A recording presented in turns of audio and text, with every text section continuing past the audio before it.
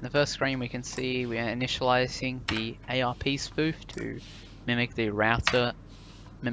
Pi as the router, and then sending packets to the server and then back to the victim. And then we are setting up the DriftNet and the URL snarf to capture the packets and display them in a readable format. As we can see, the victim is browsing the BBC website homepage, and then the URL snarf is capturing all the information about the packets, including the website they're visiting, the browser, the time, and other useful information. So here we can see the information being recorded by the URL snarf, as well as the images being detected by the DriftNet.